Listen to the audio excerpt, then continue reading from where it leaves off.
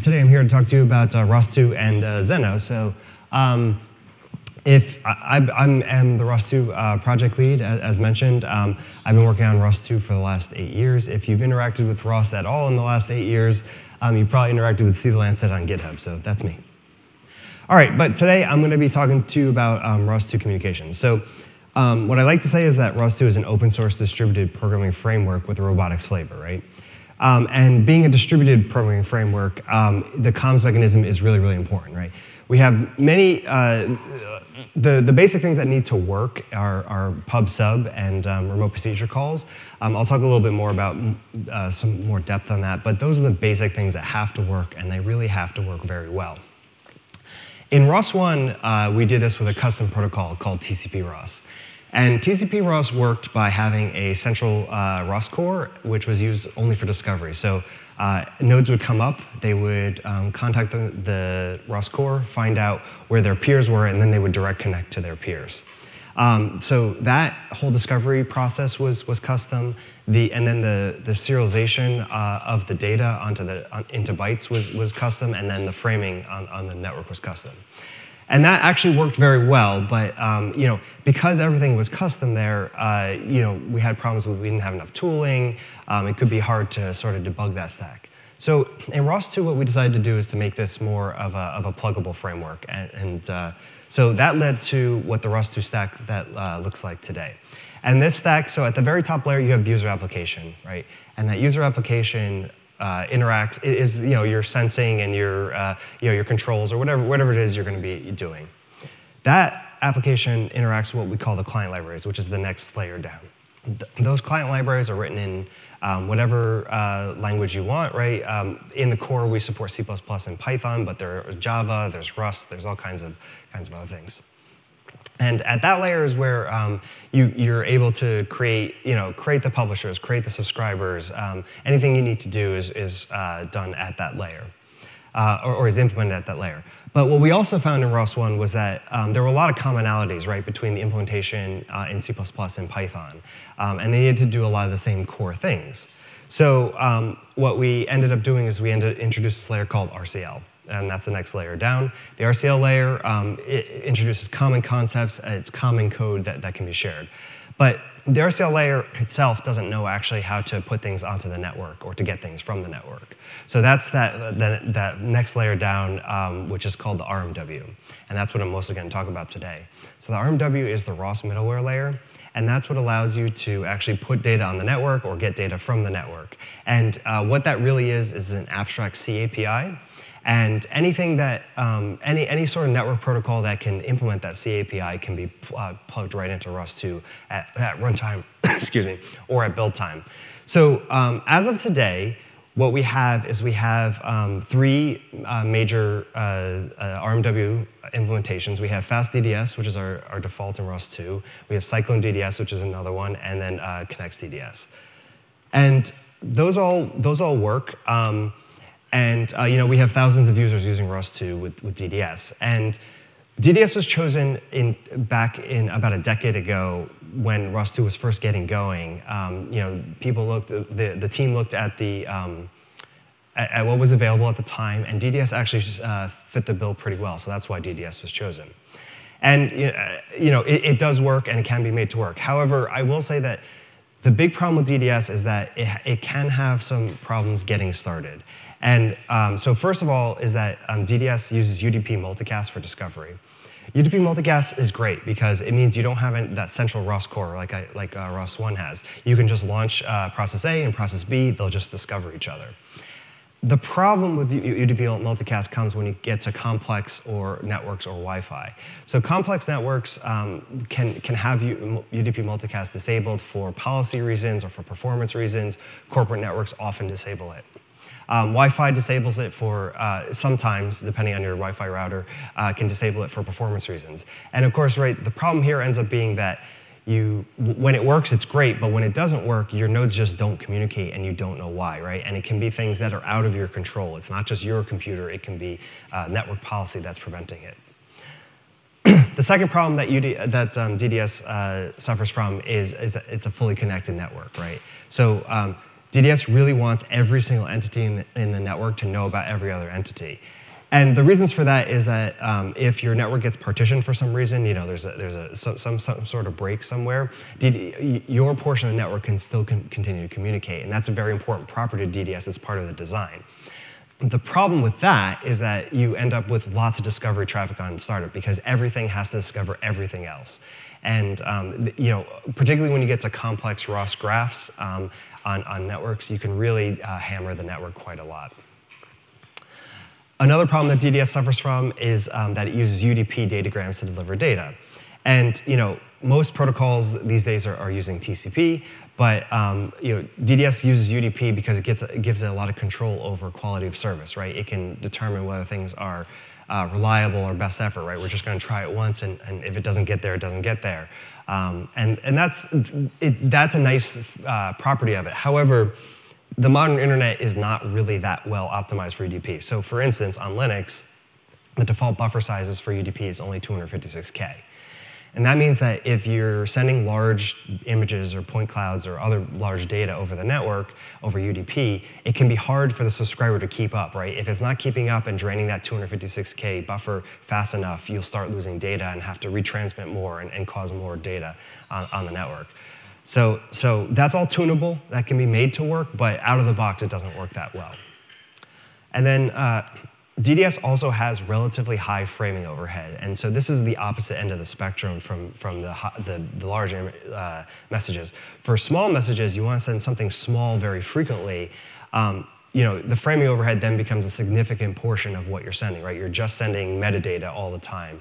And DDS actually, for what it is, has relatively high framing overhead. So if you're sending that data, that high frequency data, little data all the time, you're just spending a lot of it just sending the DDS metadata. The next point there is then just it's basically a combination of all the above. Because of all of those problems that I just talked about, DDS tends not to work that well over Wi-Fi or complex networks. And then finally, that last point is very ROS specific, but that RMWC API is really meant to be abstract and meant to be able to be used for any network or any networking technology. But because all of our current implementations are DDS, a lot of those details, not a lot, but we've done a relatively good job, but those details can leak through the RMW interface, and so an RMW API can become very DDS-like, even though we didn't intend that to be the case. So because of all of those problems, we decided about a year ago that we wanted to introduce a new RMW into the default installation of ROS2 that would help address most of this. So the way we went about this is we did two major things, right? We generate requirements, and the requirements are what are the things that we know we need this networking system to do.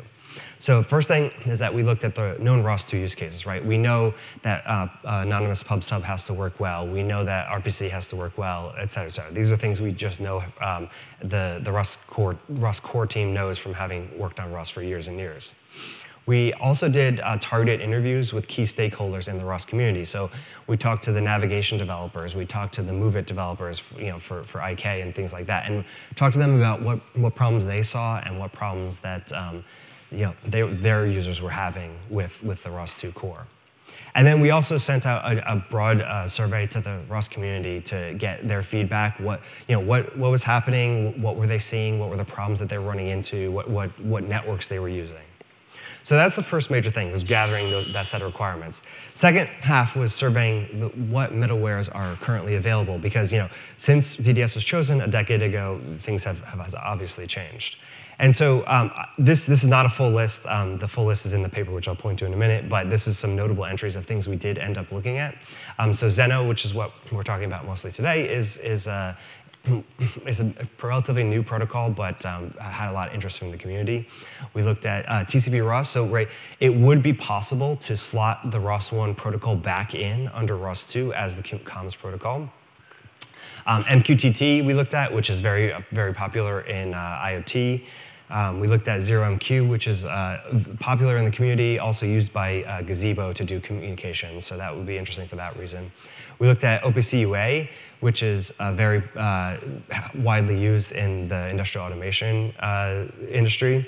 And then we looked at Apache Kafka, which is a distributed networking synchronization protocol.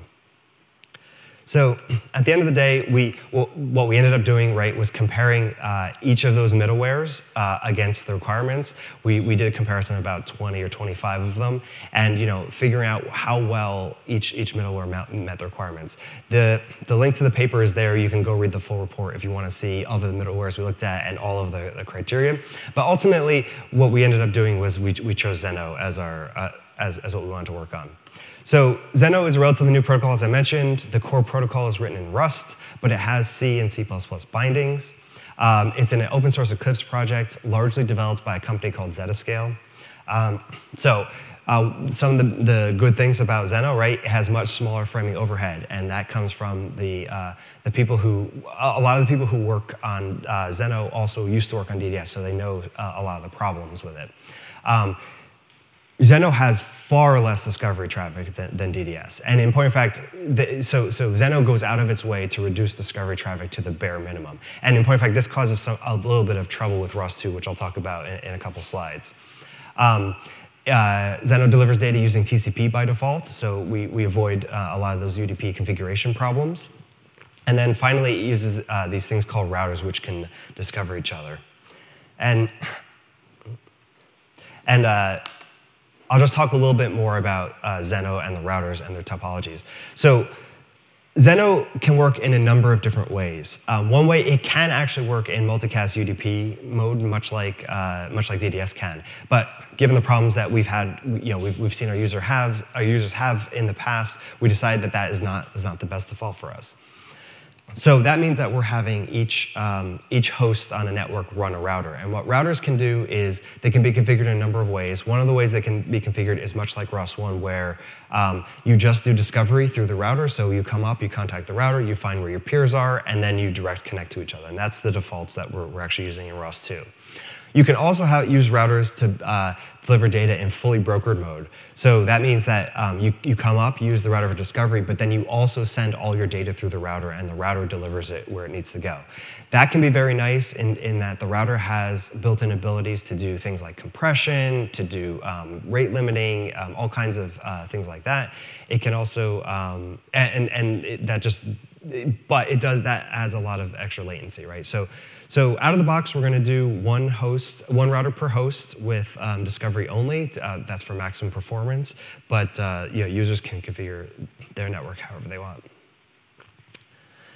So where are we now? So we have a mostly feature-complete, what we call RMW Zenoh CPP, right? It uses the Zenoh protocol instead of DDS. It requires the user to run a Zenoh router. And just working features, right? We have, so one of the APIs in the RMW is called RMW Create Publisher. That, at the end of the day, will just turn around and call Z Declare Publisher, which is the Zenoh API to create a publisher. Subscriber similarly has RMW Create Subscription, ends up calling Z Declare Subscriber. We have services, RMW Create Service ends up calling Z Declare Queryable. RPC is called Queryable in Zenoh terminology, so that's that. And then the other thing is that we have working as the graph cache, right? So as I mentioned before, Zenoh really goes far out of its way to reduce discovery traffic. And that's really nice, but ROS 2 wants to be able to introspect the network. So our users really want to be able to do ROS 2 topic lists and see all the topics that are available in the network, or ROS 2 node lists and see the nodes that are available in the network. And excuse me. And so the difference, we had to paper over this gap, right, between what ROS really wants to be able to do in terms of introspection, what Zenoh does in terms of keeping discovery traffic down. And we've done that. So we use these tokens that are attached to every entity. When entities come up, they broadcast their token out, and everything on the network can find them as ROS expects. So that means that our RMW implementation, it has higher discovery overhead than maybe Zenoh Pure does, but it still has much, much lower discovery overhead than DDS. And so this is overall still a huge win, even though we had to introduce a little bit more discovery traffic for ROS. And then we support events and quality of service and all that stuff. So what's next is we're trying to make RMW Zenoh a tier 1 support RMW. We have a tier support, so to have it tier 1 support means we're going to run it nightly on CI, ship part of the default install, working on all our platforms. To get there, we need to fix all the failing tests. The ROS 2 core has thousands of tests, and RMW Zenoh is passing maybe 75% or 80% of them right now. We need to make them all work. We need to implement security. It is the one missing feature we haven't had yet. That is now possible with Zenoh 1.0, which was just released last week, so it has the APIs we need, so we need to actually go and implement that. We need to make it work on Windows, which is the one platform we haven't gotten it working on yet. And then we need to improve the story about around the routers, right? So when you come up and the router is not running, what happens, right? How do we communicate that to the user, tell the user they need to start the router, how does the user start the router, et cetera, et cetera. So for more information, all of our development is happening in the open. The project is all open source, as is Zenoh itself. It's at github.com/ros2/rmwzenoh. We're looking for testing and feedback. So if you're a ROS user and you've run into problems with DDS in the past, we encourage you to try out Zenoh here. Give us feedback, testing, anything like that. We're happy to do it, and we're really working towards making this a tier 1 because we really want this to be part of the default ROS install. And that's it. And at this point, I'll take any questions you have. Thank you.